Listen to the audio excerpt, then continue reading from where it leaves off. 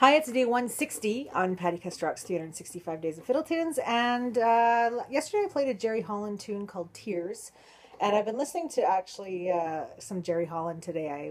Took my old vehicle and traded it in for a brand new one, and as I was cleaning it out, I found a CD that I thought I lost of Jerry's, and when I put it on, about 3 or 4 or 5 tunes in anyway, it was Tears, the tune that I did yesterday. So I hadn't heard that in a long time, and it was kind of nice to hear Jerry play it.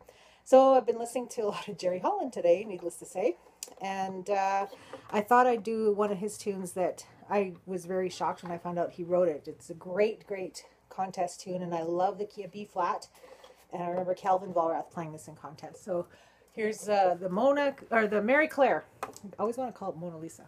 Mary Clare Reel, or Mary Clare Hornpipe by Jerry Holland.